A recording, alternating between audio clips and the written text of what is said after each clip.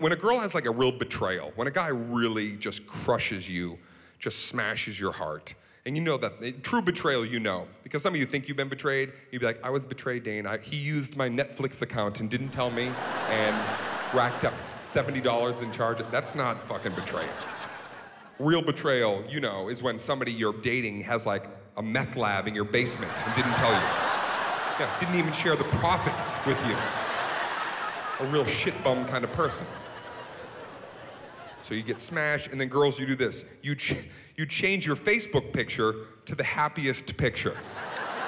But it's obvious that you're very sad because the picture is too happy, right? Your new picture is like you with an umbrella on a sunny day. It's you with 5 pugs and a cotton candy. Look at me all happy.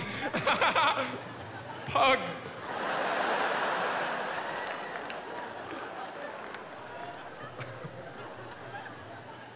It's kind of funny how you do that once in a while. You check up on your ex by looking at their, whatever the new picture is that they put up. It used to be back in the day, you'd just like drive by their house. Remember that was like the thing you do? Middle of the night, you're like, you just drive by their place. It just felt right. I just gotta drive by and I gotta look at the place where they reside. I need to look at it. And then a light comes on. I know that light. It's a hallway light. Okay, my work is done here. And then you just drive home. But the modern version of that, now you drive by their Facebook page. Right? Now you drive by and you look at the whatever. I did this. That girl, right? Spent a year and a half with this person, and then I remember just staring. I just sat at my computer one day, and I went to the Facebook page, and you do this thing too, when you go there, if there's a brand new picture, you react right away. Oh, somebody's moved on with their fucking life. Look at this.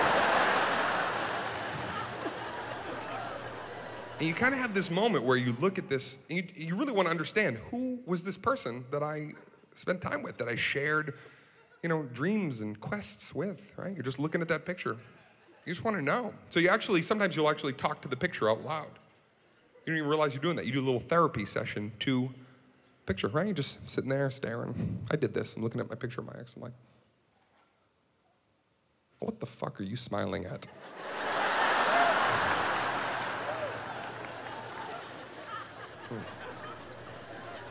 What beach is that?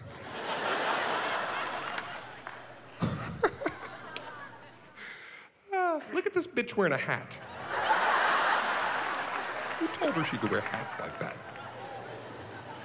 And it's a strange thing because you're looking at the picture, and let's be honest in here right now. When you go to your ex's page, what you're really feeling is you don't want to see that happy version of your ex. Secretly, deep down inside, when you get to that page, you're hoping they're going to be sitting in a wheelchair, half crippled. They've got Bell's palsy to boot. Their status is, I'm the saddest person in the world. Like.